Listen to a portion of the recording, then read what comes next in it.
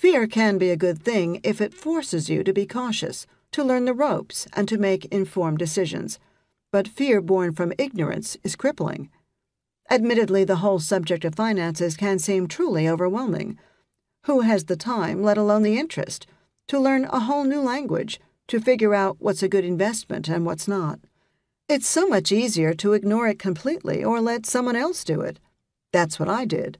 Then my husband lost a fortune. And later, when I found an advisor, I got so freaked out when the market crashed in 1987 that I wouldn't listen when he advised me to stay put, generating even more losses. Today, I'm a huge advocate of hiring financial professionals, be they accountants, lawyers, or advisors. But as I learned the hard way, financial planners make lousy Prince Charmings. No one, I mean no one, cares about your money like you do, no matter how trustworthy they may seem.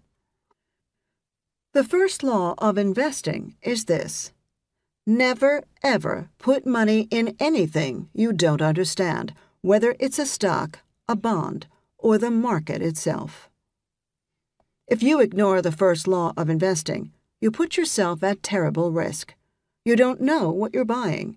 You won't understand when to sell, and you have no basis to evaluate advice. Lack of knowledge and poor decisions, more than any down market, is what does most people in. Step 5. Respecting and appreciating money. Make sure this won't happen to you. Riding the learning curve. I can tell you from experience, it doesn't take a lot of time to get smart about money, and the subject is not nearly as complicated as it seems. What really helped me was to finally understand how the learning curve works. I devoted a whole chapter to this subject in Prince Charming Isn't Coming, which has generated the most interest from readers.